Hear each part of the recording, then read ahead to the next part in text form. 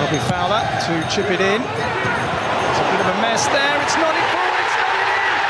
And City are in front, and it's the captain, Sylvain Distat, who's got the goal for them. Less than 4 minutes played, and Manchester City have the lead, much to the delight of their supporters. It's his first goal in 43 games. They don't do at all well, Portsmouth defensive in this corner.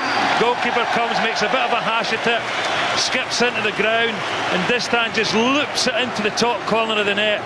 Jamie Ashdown won't be too happy when he sees that again. It's a clever header by Distan. Comes for the punch to keep it. The looping header into the back of the net. Fantastic start for Manchester City. It's Fowler. It's in. It's a wonderful goal by Robbie Fowler.